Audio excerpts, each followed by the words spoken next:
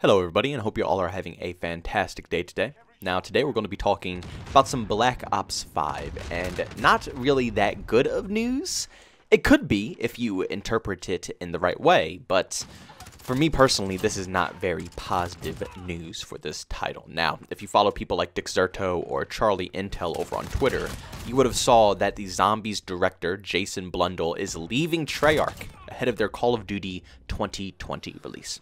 Now, me personally, I haven't really been that big of a Zombies fan in a long time. Like I said, I was mostly into Zombies and Call of Duty World at War. Like, those Zombies were... That's when I was in my prime of Zombies, and I loved that. After that, Black Ops 1 was decent. Black Ops 2 came along, I started falling off. Black Ops 3, so on and so forth. I just started getting out of the whole zombie cycle. So, in the comments section, I see a lot of different opinions about Jason. A lot of people say that Call of Duty 2020 is better off without Jason. And a lot of people say that this game is doomed with Jason leaving Treyarch Studios. Personally, I don't know. Like I said, I don't play that much Zombies to know if this guy really actually makes that big of a difference towards the zombie scene or the storyline or anything like that. But if you are a big Zombies fan, make sure you go ahead into the comments section and let me know your personal opinion. Let me know what you think about the director, Jason, leaving Treyarch Studios, and if you think it's a good or bad thing. But me personally, I think this is all bad news. It's already bad enough that Treyarch is coming into Call of Duty 2020 late, and they weren't prepared for this. They weren't ready to start developing games yet, and they have to pick up Sledgehammer's work now. And on top of that, they're losing their head director of Zombies. Now, I see this one of two ways, a positive way and a negative way. The positive way is that Call of Duty 2020 is going to be Sledgehammer's vision. And they're not going to make a Black Ops 5. Treyarch isn't going to take the complete title. And this isn't going to be that big of a deal. They're just going to keep Sledgehammer's vision and just complete the game. And if that's the case, Zombies don't need to be directed by Jason at all. They don't need to have some solid storyline. This is a Sledgehammer's game. You guys remember in Call of Duty World War II Zombies. It wasn't outstanding, but it was still fun. It was just a typical Zombies experience, so they don't need anything too insane if they're going to stick with the Sledgehammer path. But the bad side of things, obviously, is if Treyarch is completely taking over this game. They are completely changing the title. They're starting from scratch, and they're making their own video game with a very short time. And now their Zombies director leaves them. And I guess that's not that big of a deal. As you guys know, I'm a multiplayer guy, but Zombies is a big portion of every Black Ops game. Let's be honest here. Whether it's Call of Duty World at War, Black Ops 1, Black Ops 2, Black Ops 3, Black Ops 4, it doesn't matter what type of player you are. It doesn't matter if you enjoy Zombies. It doesn't matter if you hate Zombies. Zombies is a big portion of the game. It's one massive game mode out of the 3 game modes that comes shipped with the title. And some people designate their whole year off of that. They don't even touch multiplayer. And there's some out there who designate their whole YouTube channels or their whole Twitch channels specifically to Zombies. So this is going to be a rough year, I think, for a lot of these players. The players who do enjoy the zombie scene. The players who do enjoy streaming it or making videos about it. This might be rough. But obviously, at the end of the day, I don't think Zombies is going to make or break the deciding factor for a lot of players. I think campaign and multiplayer are probably the heaviest 2 factors of every Call of Duty game. And because Black Ops 4 didn't have a campaign, they had to substitute that out with Blackout, which was a good substitution as well. People enjoy Battle Royale, so it was a good idea, even though I would have preferred a campaign. But, you know, it's all up to them. But deep down, I think a lot of players purchase Call of Duty games, not just for Zombies. I think Zombies is kind of a side thing for a lot of people. Like me. You know, if you want to casually hop on and play something relaxing and not have to stress about how sweaty the community is, you can hop on Zombies and have a good time. So with the head director of Zombies leaving, I don't really think this is going to drastically affect things too badly when it comes down to the actual gameplay of this game. Because yes, Zombies is important, but I think as long as the Zombies is just replayable and it's casual and players can still go in and enjoy it and they still have the usual Easter eggs and things that the hardcore Zombies players can do, I think people are still going to enjoy it. That's not too big of an issue.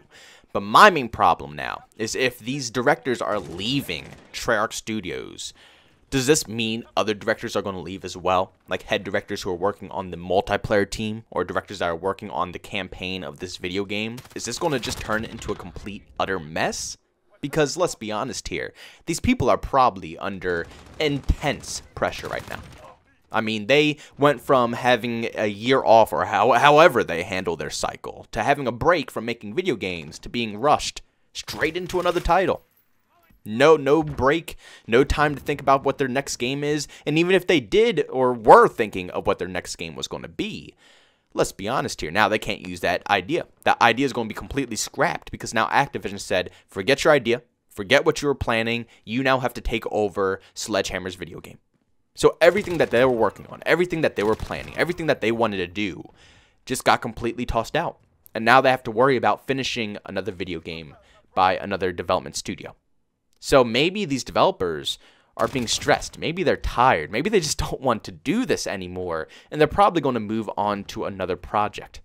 I can't blame Call of Duty devs for wanting to leave. I mean, this is a very stressful game, and I've been saying this a lot lately, but maybe they should release games a little bit later, give these devs maybe another year to produce them. Yes, they do have, like, what? I think they have 3-4 years to make a video game.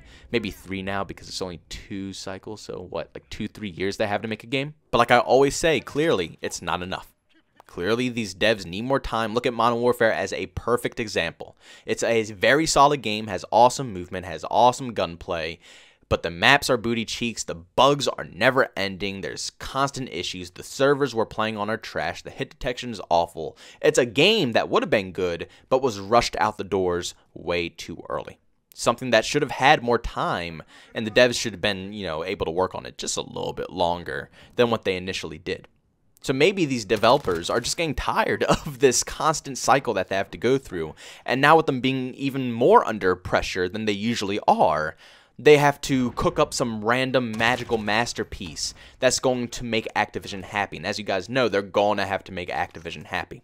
Activision is a business, they're all about the money, and they're trying to make tons of it. So if Black Ops 5, whatever the next game that's coming out in Call of Duty 2020 isn't going to be good, Treyarch is going to be hearing a lot of crap, and they're probably never going to hear the end of it from Activision. And if I personally were to put myself into their shoes, and I were to experience what they're experiencing, I would probably quit as well. That's probably the worst working environment in the universe. Imagine you're working on a video game that you have plenty of time to do. You're sitting there, you spend years developing a concept around a video game. And you go to plenty of places to observe where these places are, what they look like. You have plenty of time developing the game, the weapons, the maps. And then out of nowhere, your boss says, hey, one of our other development studios is messing around and they just can't get their crap together. So drop everything that you're doing, all the years of work that you've been, putting into whatever game you're developing, quit it and come and finish their game. And not just quit it and come finish their game, but quit it and come finish their game with an insanely short time period until it's about to release. So I would quit. I'm just going to say it now. I would quit. That's too much stress. That's too much pressure. And these game developers already have enough crunch time and, overtime that they're putting into these titles, especially when they're, getting close to the release date. I wouldn't want to deal with all of that nonsense. It's just too much. And this one developer, even though it is just a zombies developer, it's not like anybody that's really going to drastically change the course of this video game. But even though it's the zombies developer, maybe this is a sign that if one goes, the rest are going to follow. You never know. This is recent news. Maybe in a week from now, we'll hear a multiplayer developer leaving. Another week, we'll hear someone who's working on the campaign leaving. You never know what's going on.